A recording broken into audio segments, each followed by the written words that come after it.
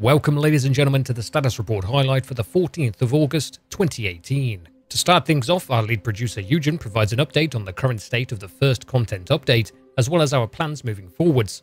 Our leads from gameplay, programming, animation and sound give a quick recap of their past 2 weeks of work. And of course, the status report is closed off with the community spotlight, so don't forget to check that out.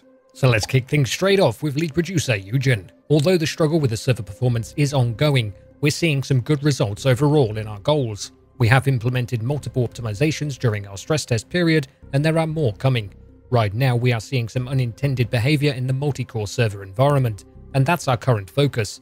Running servers on a single core, we're experiencing a large upswing in the server FPS that should, in theory, be even more noticeable in multi-core configuration. But unfortunately, that is not the case now. Some of these issues are quite complex, so we will be tweaking the server codebase even more. The first content patch is in an okay state, but we're still not happy with the overall performance. As far as content goes, that seems to be received well, and I'm happy to see people enjoying the returning features and flavor that was added to them. Once we're happy with the performance itself, we will move the build over to experimental branch of the game and make the build available to the server owners in our community. We know it has been a long time and the community has suffered because of it, but if we work together, we can make this dream game of ours a reality. Besides the development of our first content patch, there is a lot of ongoing work put into the beta features. On Friday last week, we have concluded the primary feature development and the internal build seems to be in good place feature-wise. The focus has shifted to bug fixing, and there are more than 2,000 fixes to get through, and we want to make sure we get them done. We will share more details about the next patch after Gamescom. I know some of you are worried about missing features or content. Over the last few years, there have been many features designed and an insane amount of content created both externally and internally. Some of these things make DayZ better as a game and simulation. Some of them can be considered more or less an added flavor or even clutter in the overall vision of what the game should be. DayZ needs to be fun first and foremost. It needs to meet your expectations in behavior, stability, and balance. It also needs features that support the player interaction and empower players who want to invest time into learning the details and intricacies of simulation itself. We read everything you guys say. This is a game made by gamers and for gamers.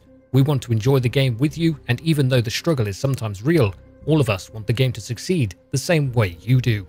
Eugen finishes by mentioning the Xbox version, which I have a video up now on the channel, and what they're testing is the same version we see on the PC stress test, saying one of the benefits of utilizing modules of the Infusion engine is being able to have a game like DayZ running on a console. We always want to grow the DayZ community, and it's important not to forget about other platforms. And now let's move on to lead designer, Peter.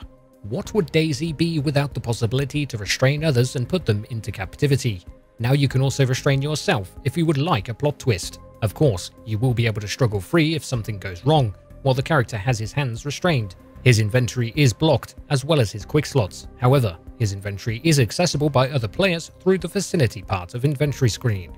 We are also working on the implementation of continuous interactions with objects in the environment. It will allow us to broaden possible interactions like taking items directly into hands or swapping them, slowly opening doors, that would be pretty cool, seamlessly drinking from wells or switching channels on the radio transmitter laying on the ground.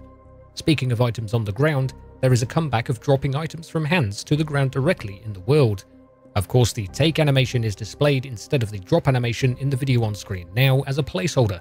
The next step will be a shortcut for putting an item from your hands into the inventory cargo, even without it being assigned to a quick slot, as we would like to minimize any unnecessary access of the inventory.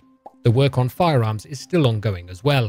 The support for the new weapon and item swapping animation is being implemented, after which there will be the possibility to add independent shoulders. I think that means putting a weapon on either shoulder, but I'm not too sure, correct me if I'm wrong.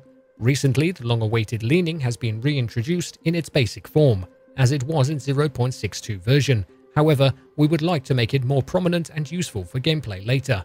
Weapon inertia was missing as well until now, and its new implementation is portrayed as sight misalignment. Its degree depends on rotation speed.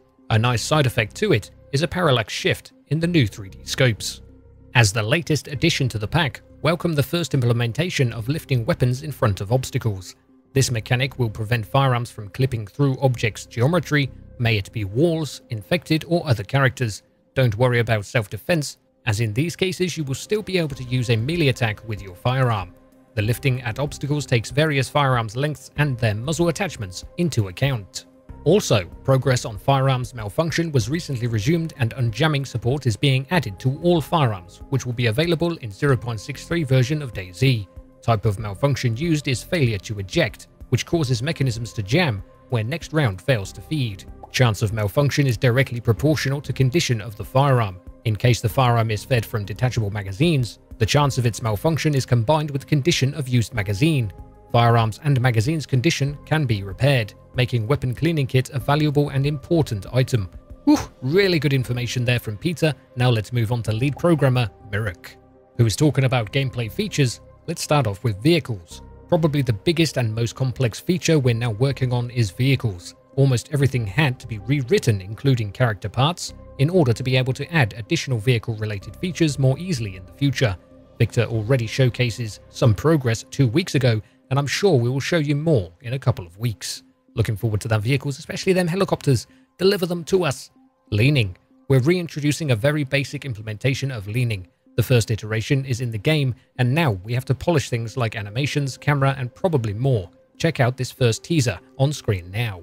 Weapon changing. We have implemented a basic system for the changing of weapons. For now, we are supporting only firearms, but the rest is on the way. Sights misalignment, which means weapon inertia in iron sights and scope. Now, only a few parameters have to be tweaked in order to achieve the best gameplay experience with this feature. A short but sweet update there from Mirek, thank you very much. Now let's move on to lead animator Victor. Over the last weeks, we've been creating and implementing new attack animations for the infected. That's light, heavy and running attacks with individual arms to get some variation into the PvE encounters. For the player character, we've started the implementation of basic facial expressions during combat actions. Oh, I didn't even know that was a thing. We've also implemented multiple improvements for the idle character animations, like blinking, exhaustion, and new idle movements in general.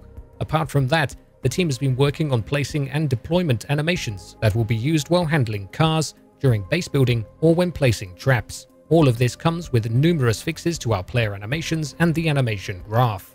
And finally for this week, sound designer Philip. Our audio team went on a trip across our offices and beyond to record some footage for the reintroduction of vehicles. The results are new engine sounds as well as tire sounds for different surfaces. When it comes to shooting, we will bring back an armor feature of the shooting controller, which silences insects and birds for a while after a gun is fired. To add to the infected, we've implemented and improved several of their animation sounds with steps and rustling clothing during 3 different states: idle, running and climbing. Here we have some pictures on screen from our tires and engine recording. Nice Skoda, lads! And that is all for this week's status report highlight for the 14th of August 2018. Do not forget, as always, to check out the community spotlight down below for all the great community created content. Don't forget to leave a like, subscribe if you haven't and you want to. Let's talk about this status report in the comment section below, and I'll see you peeps next time.